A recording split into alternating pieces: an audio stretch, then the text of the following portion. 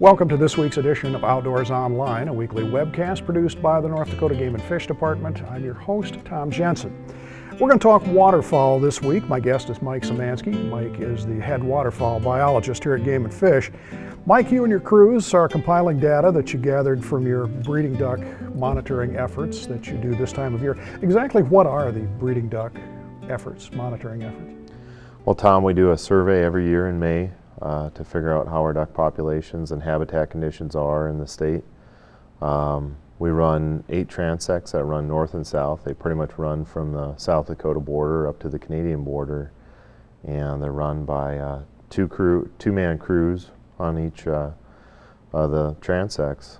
And we time them a little bit with migration in the year. Sometimes they're a little bit earlier or later in the month of May. Okay, what do you do as you drive these transects?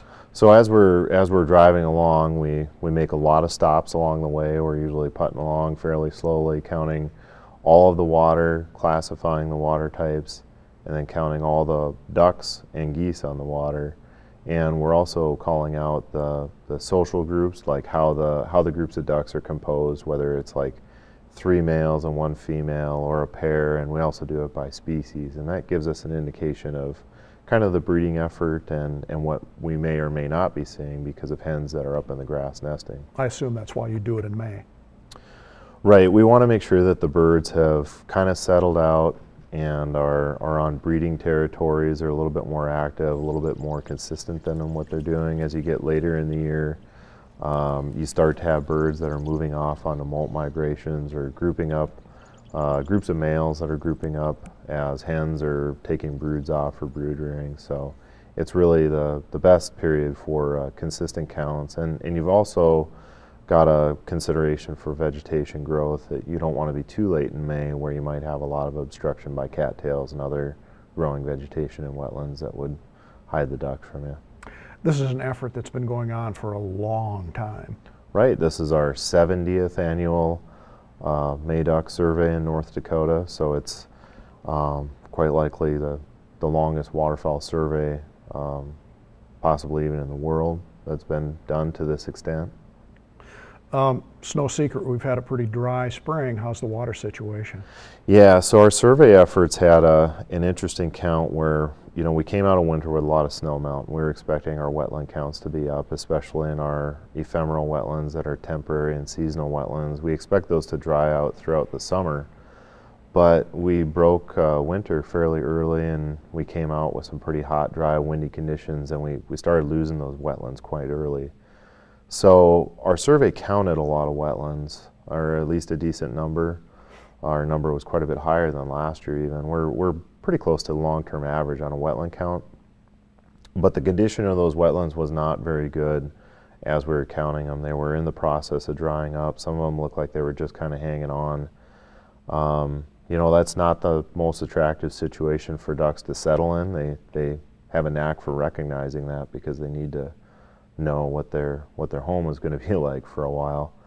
So, you know, we had a decent count during the survey, but since then we've really dried up, and I think most of the state recognizes that with drought conditions and a real lack of precipitation in the last 3 months.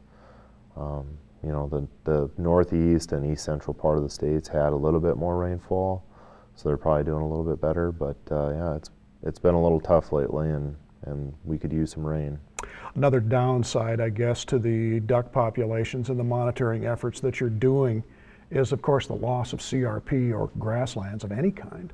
Right. Those perennial grass habitats are really important for ground nesting birds, not only waterfowl, but other birds that are nesting on the ground, pheasants as an example. But yeah, the waterfowl breeding in the state, primarily ducks, have definitely been taking a hit on places to successfully raise a nest over the last few years. We've got less than half as much CRP as we did in 2007. So as we dry up, we'll start seeing the effects of not having CRP anymore.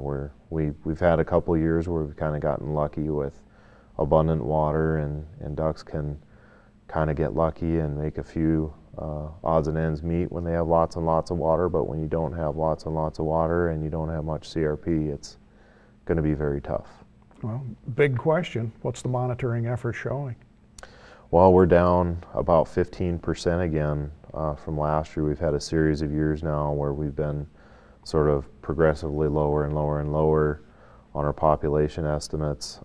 We had an estimate this year of 2.95 million breeding ducks in the state, which is the first time we've dropped below 3 million birds since 1994.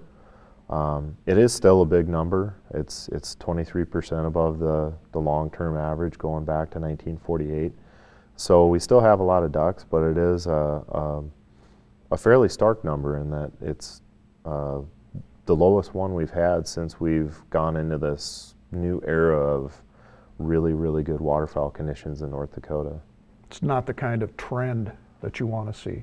Right, and we're sort of getting to that point in the trend where we don't know, if we're going to bounce back or if we're going to break into some of the kind of old-time numbers where we start comparing our breeding population estimate to numbers against stuff we saw in the 60s and 70s. Did you see any surprises? It wasn't too terribly surprising. I mean, we kind of knew with the snowfall and ensuing dry conditions what things were going to look like, but there were some areas that really did not have waterfowl really settling in them that typically one would think you'd see more birds around, and part of that was just there weren't many seasonal basins. A lot of the water was large, just kind of big consolidated basins, and not a lot of grass on the landscape, and those places really did not have many ducks. Can you kind of summarize what this fall might look like for waterfowl hunters? Boy, it's a wild card right now, that's for sure. Other than knowing that most of the western part of the state's very dry right now, it's tough to know. We probably aren't going to have very good reproduction in the state this year for ducks. Our early season hunting could suffer a little bit for that. After that, as we all know, it gets into weathered patterns and production in areas north of us, and it's just really hard to know how that could work out. I mean, we've had some pretty tough years for migration with really nice falls the last couple of years. It's hard to know if we'll get that again.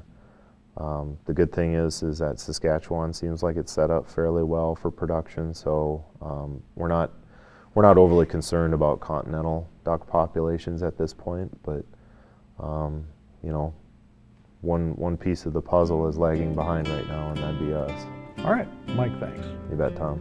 For information on upcoming seasons, educational programs, conservation, and other North Dakota Game and Fish Department activities, visit our website at gf.nd.gov, or you can follow us on Facebook at www.facebook.com/NDGNF. For Mike Szymanski and the rest of the staff here at North Dakota Game and Fish, thanks for joining us for Outdoors Online.